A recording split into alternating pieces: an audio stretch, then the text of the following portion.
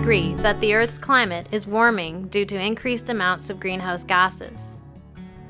In the future, climate change may increase natural disasters like drought and fire, increase risks to some plants and animals, and increase insect-borne diseases like West Nile.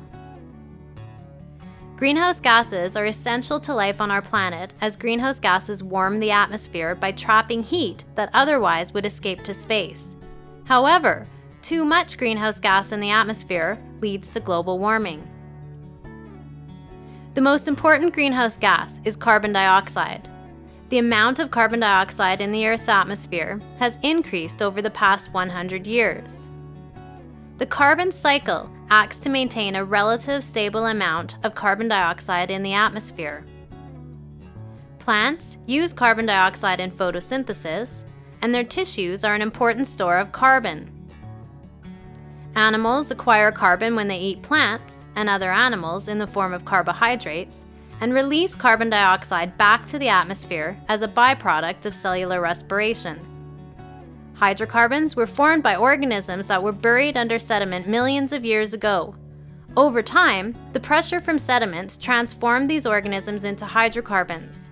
Today, hydrocarbons are extracted from the earth to use as fuels like petroleum and natural gas.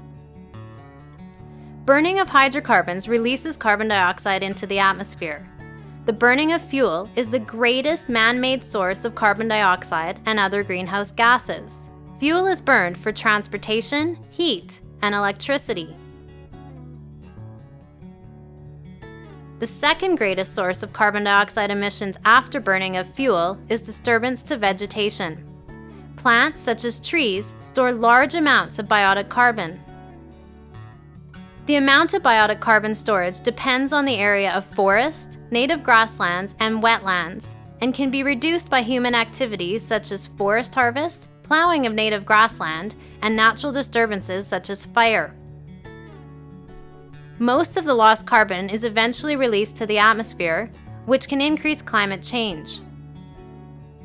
Lower greenhouse gas emissions will help mitigate climate change in Alberta. Storing more carbon in Alberta's forests will also help mitigate climate change.